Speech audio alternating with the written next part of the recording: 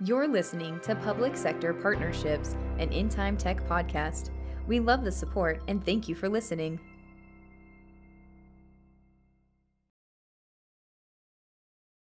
Hello and welcome to our new podcast, Public Sector Partnerships. I'm your host, Aaliyah Erickson. Today we are talking about why you would want to work in the public sector. I'm joined by Jeet Kumar, Dan Puga, and Kevin Nielsen. So with me, I have all sorts of people from In Time Tech. And for this episode, we're focused on why In Time Tech works in the public sector to begin with, and why companies would want to work in the public sector. So to start out with, let's discuss that. Why does In Time Tech work in the public sector? Yeah, and it's a great question, Aliyah. I think for us, we take immense responsibility towards the community that we live in. And if you look at public sector in general, they serve public. And if we are a technology company, in public sector, there are two challenges: aging technology and aging population. People tend to go towards private sector when you talk about technology. People get Google and Microsoft and Apple, and that's the world. People, the fresh or the college graduates tend to go to those kind of companies rather than going to a public sector, or I want to work for this county or for a state. And what we have found at In Time Tech, we want to create abundance. So our goal and commitment towards creating abundance to help the communities. And public sector is an important part of the community. So we are coming along. Many projects we are doing for public sector. The governor was here at our office, and he signed the biggest tax cut in Idaho, because he knows the kind of company we are, what we stand for, what we're creating here. And so for us, providing the state-of-the-art technology solutions and making sure that our technology creating possibility for all the public sector who serves the public. And then also making sure the workforce is also available, the capacity and capabilities. Both are available through In Time Tech, and that's why we work with public sector. Yeah, I would add to that. Jeet definitely talked about there's an aging workforce, and it's really hard to find talent. At the same time, there's an aging technology. Lots of legacy systems that exist that are not secure, so they are exposed to cybersecurity threats. Their data is inaccessible, so they have lots of data silos that are out spread around, and they don't have a lot of access to the data that would help with citizens. And so coming alongside to help get these things into the cloud, get them on modern technology, can make a meaningful difference also in just keeping the costs down and the service high for citizens. And I would add that one of the things I see as we serve in the public sector is the impact that it has on the people of Idaho and the people of our communities that we live in. And having a direct impact, for example, in one of the areas we work is with a system that benefits early childhood care and education. And not just the kids and the families that are part of that, but also the people who are working in that sector. Everything from education and career development and things like that. And it's a real grassroots, rubber meets the road type of exercise, and it takes on a lot of meaning for us as a company and for our employees as they individually get to see the impact that they have in our community. And Kevin, you serve in at the Star. Yep. Can you share a little bit about that also? Yeah, so I'm a city councilman for the city of Star, Idaho. And I've been doing that for about 6.5 years. And so public sector is near and dear to my heart for sure. And really the importance of community service and community involvement is top of mind for me. And as like you have a dual role, right, as an employee of In Time Tech, and now you are director of engineering. But when you are on that side, like when you are in the council and put that hat, do you see some of these things which Dan and I talked about, aging workforce and aging technology? You know, I do get a glimpse into that, although I have to say the city of Star was created in 1997. So yeah. maybe our technology isn't quite as old. But yeah, we do participate in some of the public systems, and you know, we purchase on public purchasing agreements and things like that. And the technologies that are out there are definitely, I mean, you've represented it very well. Yeah. We are dealing with an aging technology base for sure.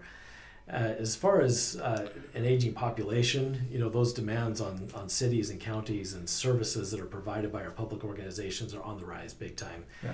And being able to deliver those in a cost-effective way and really also comply with a lot of regulations like privacy regulations and HIPAA regulations, the systems weren't necessarily designed for that to begin with. And so updating just for regulatory means is required.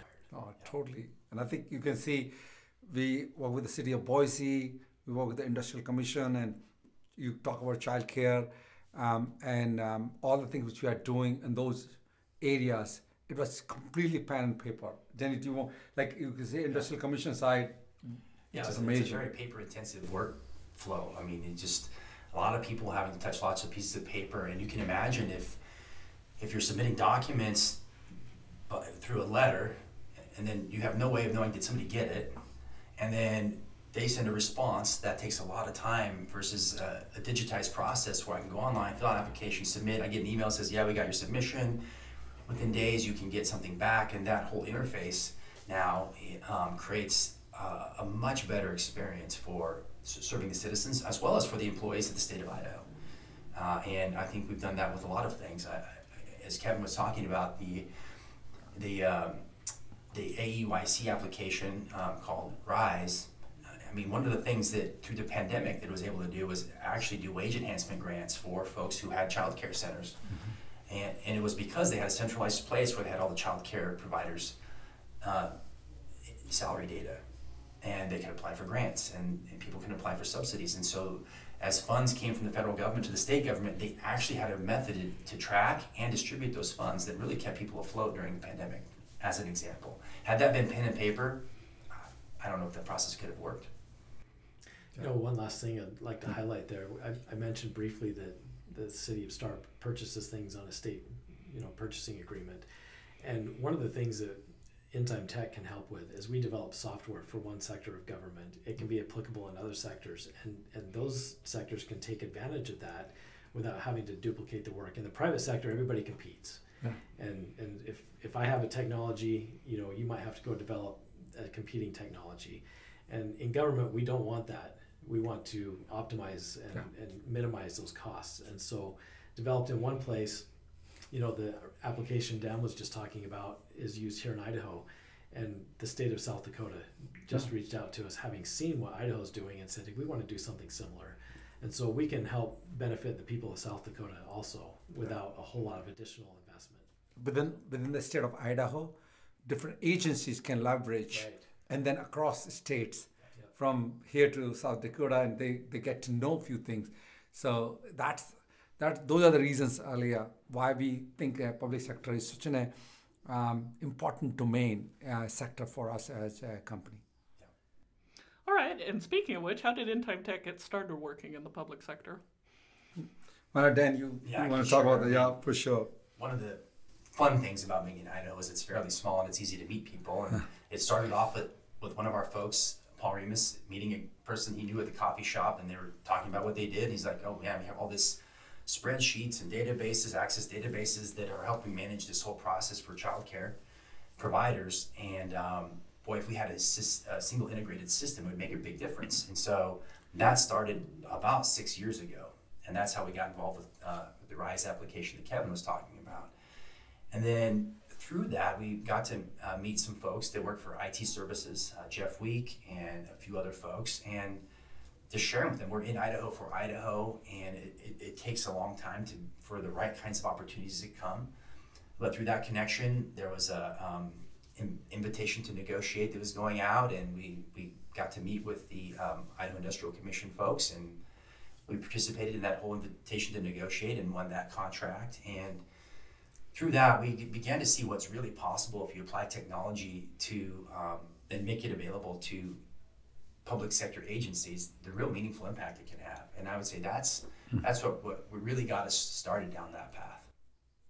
And I think if you think, Alia, I think those are some of the initial opportunities that either knock on our door or we really found a way to get involved in those application development.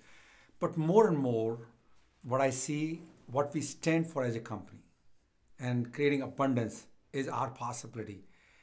the people are getting to know about us more now. And through that process, we are in Idaho. And there's so much need of technology and solutions. Cybersecurity is a big deal right now in the state. And there's so much funds are coming into the state.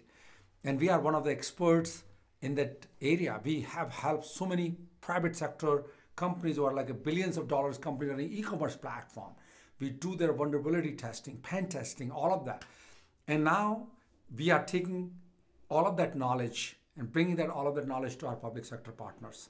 So surely we got to know some of them, but now it's like a snowball. Yeah. It's just more we are rolling, more it is picking up. And that's how we are getting to know about public sector more so, and they are also getting to know us more so. All right. And what do you find most rewarding about public sector work? Kevin will talk because he serves quite a bit about it. So go for it. I've kind of already touched on some of those things. It's that direct impact that we have for the communities that we live in. By the way, that's why you ran for the office also. That's exactly right. So, being fully invested, not just in the community that we live in, but tangibly with our neighbors and with our own children. In the particular sector we're working with, that early childhood development. My own children went through early childhood education in centers that are part of the state's early childhood program, and so I've seen firsthand the impact that can have, and really there's a lot of need out there in our communities. And so, for me, that's a really rewarding part, to just have that hands-on personal impact. And when I hear Jeet talk about, what it's like for us to get started in working in the public sector, taking our vision of creating abundance and reaching out to, our goal is to touch, move, and inspire everyone that we come in contact with. And when we can do that in a public sector, it's people are people, whether it's government or private industry. But doing that in the public sector, I think, is especially meaningful because of the way that the public money and funds are being used in a company like Time Tec, who's really, focused on people first. Yeah, we are the people first. And Aliyah, I'll answer this question on the opposite. Like, what happens if we don't serve and if we don't do the impact of it? And I'll give an example of it. Software, and sometimes there are glitches, there are some challenges.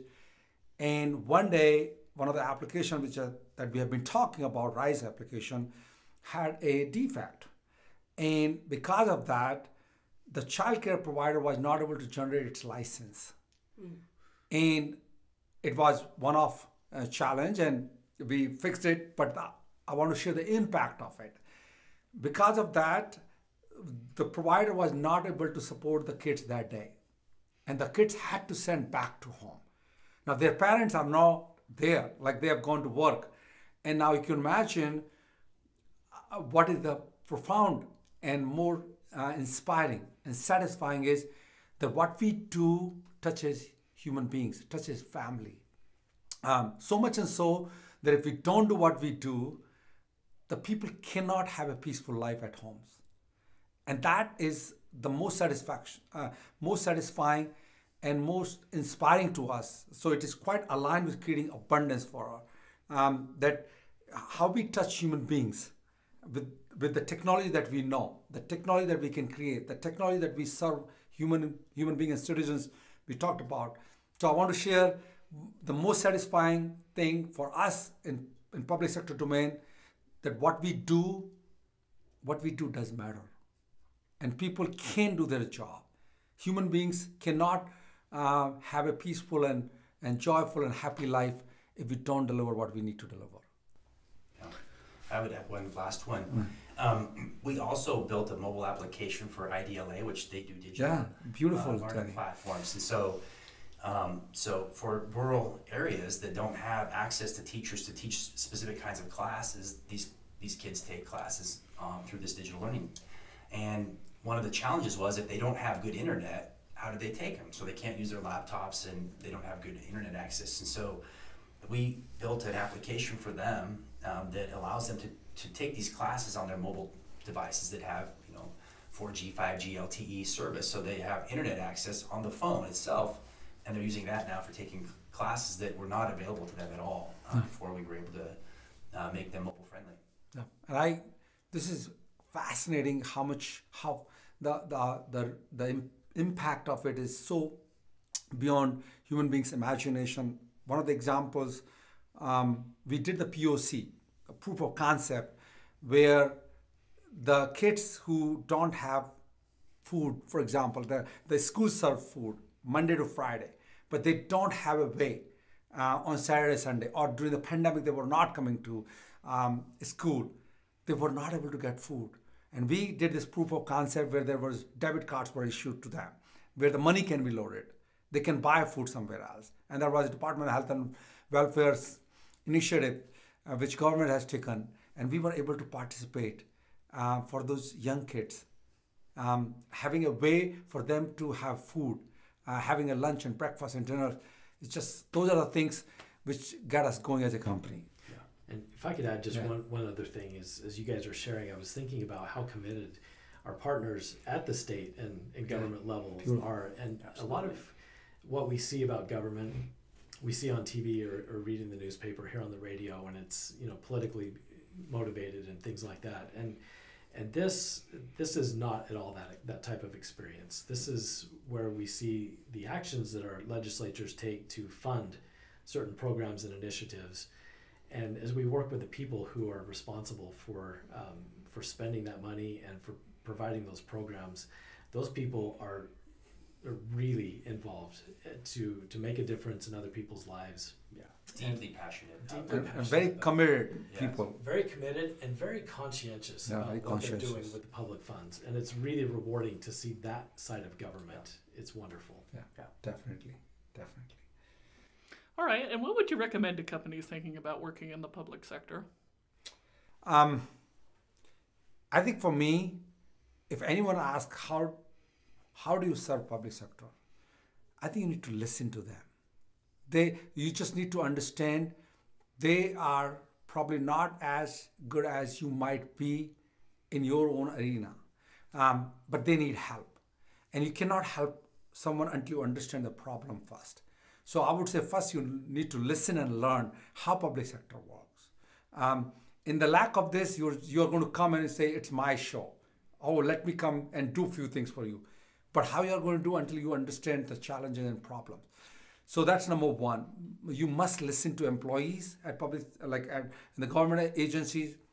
Kevin talked about, they're very committed people, both in legislatures who create the policy matters and provide money, but the employees of various agencies, they are extremely passionate and committed human beings. And seeing that you listen to them, allow them to know that you are there for them. Along with that, bring your expertise. Make sure that you have few things that you can offer and have a more of a, expand the whole portfolio, because what they do is absolutely critical. But along with that, you can bring the state of art. We have been talking a lot in our company, low code, no code, where in a very few lines of code, you can provide solutions. So for me, I think listening and making sure that you really become a partner for those people and provide the best possible solutions, state-of-the-art solutions in a quick fashion. Those are some of the insights and suggestions and recommendations I can give it to people who want to work with public sector. Yeah, for me, I would say take a hard look at why you want to work with public sector, because for us, we definitely want to make a contribution, right?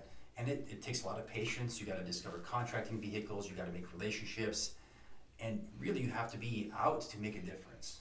Really, otherwise, you're going to waste people's time, their money, all those things. So, for me personally, it's like be clear about why you want to serve the public sector, and we're clear. It's to make a contribution, to make a difference. All right, and Kevin, I don't know, we're about to the end of our time. I don't know if you have anything you wanted to add to that. I don't think I can add anything to that. Those were perfect answers. And I'm glad. I think what we are talking, if you think about it, for us as a company, we want to make sure that we are not taking any of the public sector agency for a ride, right? Listening, learning, understanding, providing the best possible solution, but having a patience which Dan talked about. And I'm sure on the other side, Kevin, you must have also experienced, because public sector moves a little slower and private sector say, let's go. But if we can match and meet their expectation, both speed and also scope, it'll go a long way. All right. Well, thank you to everyone for watching and listening. And thank you to Jeet, Dan, and Kevin for taking some time and sitting down with me. And thank you for the opportunity. Yeah. Thank you. Thank you, Aliyah. Be sure to visit our website and check out our other episodes at intimetec.com. That is INTIMETEC.com. Thanks again for listening.